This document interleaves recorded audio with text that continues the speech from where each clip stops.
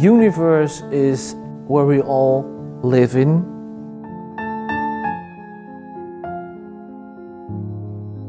And in fact, that is a very intriguing link to the universe and timekeeping for perpetual calendars, moon phase indication, and so on. Since I'm born, I have a very vertiginous feeling of standing on a sphere.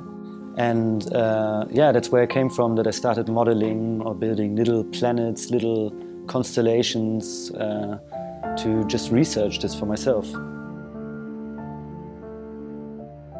A watch is a micro-universe, and in the case of the Richard Lange perpetual calendar Terra Luna, we combined not only the micro-universe of all the gears and the trains and the wheels, we also gave what most people see as universe, the star sky, the moon phase and the Earth seen from the North Pole.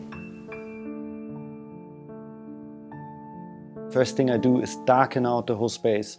So as a visitor, when you enter this installation, you actually don't have any physical connection to the space. You don't see your fingers anymore, and the only real thing you can identify with is the sphere, is the planet. We're in a very kind of open field of scalelessness. We knew we had to do something on the back of the watch, and then we came up with the idea of an orbital moon phase, taking the position of the balance wheel being the sun. So you not only have an orbital moon phase, but you also could read day and night indication. That is our way to translate the universe on your wrist.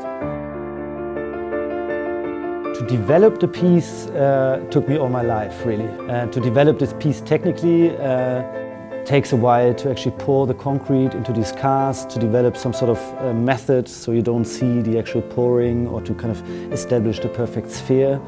And then it's a matter of installing the light and darkening the space. So it really depends also on where I install this piece. What we do is modeling the universe to create these works of art.